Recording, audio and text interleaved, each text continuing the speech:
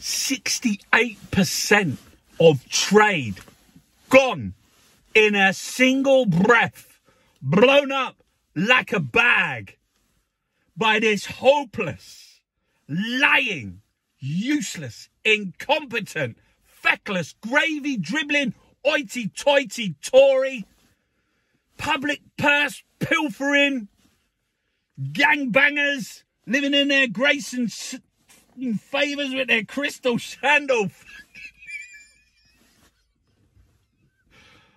68%. It's the calamity.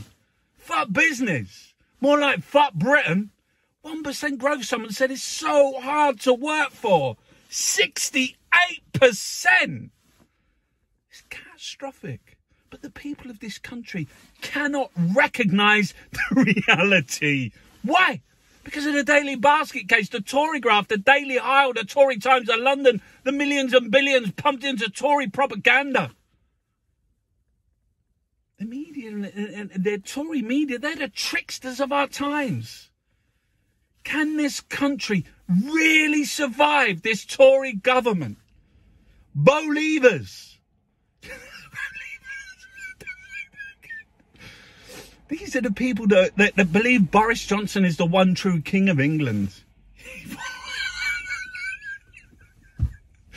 Gonna be like, just get rid of the immigrant. I don't care whether my kids eat grass. I'd be eating cockles and whelks and winkles, and the bodies would be piling up, another 1,000 a day. You know, covered with the apocalypse of Brexit, the apocalypse of the pandemic. It's like ding-a-ling-a-ling-a-ling-a-ling. Bring out your dead. And nationalist fever, it's like a drug. We're living in a state of oblivion, forgetting everything. We're like empty vessels.